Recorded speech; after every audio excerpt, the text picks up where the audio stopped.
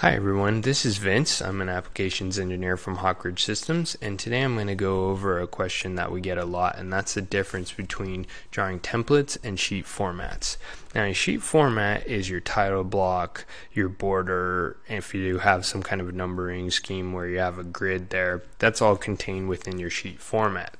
Now, the drawing template will actually save the sheet format, and it can also, you can go up here and then go into your document properties, and you can set things such as units.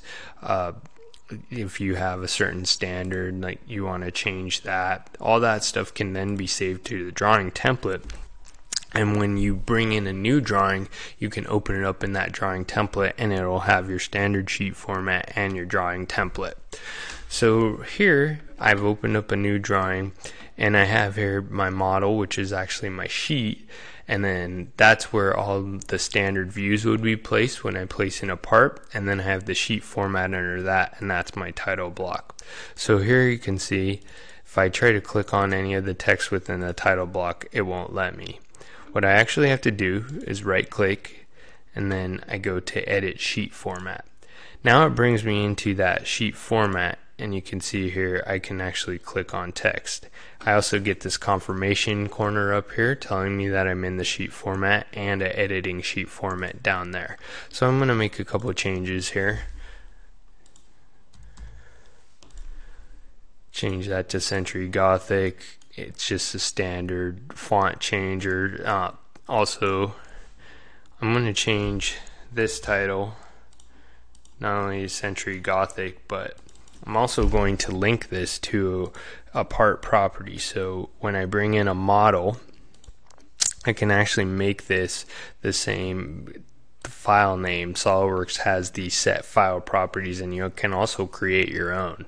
So if I hit OK there, I get this standard macro here. I'm just going to leave it like that. A couple more changes here. Change these to Century Gothic, center justified, and now I want this to pull in the date that I actually create the drawing. So what I can do here, center justified, is I can again link it to a property, but I can do the current document, and I go under here, expand this, and I can just go to short date, hit OK, and now it brings in that date from that when the drawing is going to be created. So that's the changes I wanted to make to my sheet format. I get out of that, and now if I go up to here and I want to save it, I can't do a save as, file save as, because you can see in here it's such a special type of file that SolidWorks doesn't let you do it that way.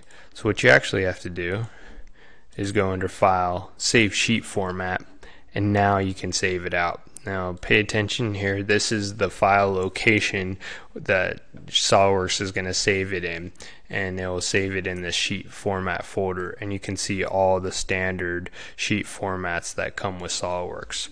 So I'm going to change this to Custom A. Hit OK, and now my sheet format's saved. So if I close that down and open up a new drawing, now I get all those sheet formats, and you can see here down at the bottom there's Custom A, that's the one I created, and I get that preview. So I hit OK, and now I actually want to modify this drawing and save it out as a drawing template. So I've already changed this sheet format, but again I can go back to my options, document properties, and I can change like the units. So if I want it to be millimeters gram second, I can do that, just make that change, hit OK, and now I go to File, Save As, and Drawing Templates right here, and I'm going to call this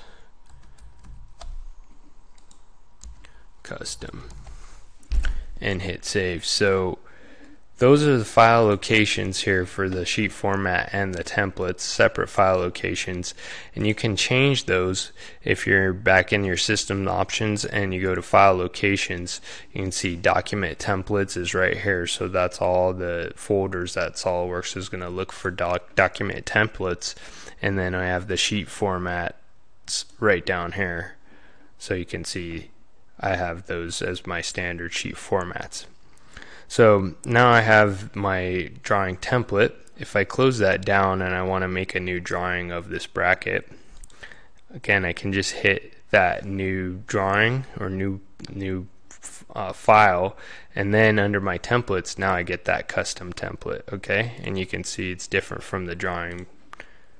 So I hit OK, and there's my title block. And now if I bring in the bracket, create multiple views, hit OK.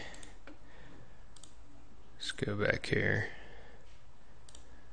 And now you can see it pulled in that bracket based on that model that I pulled in.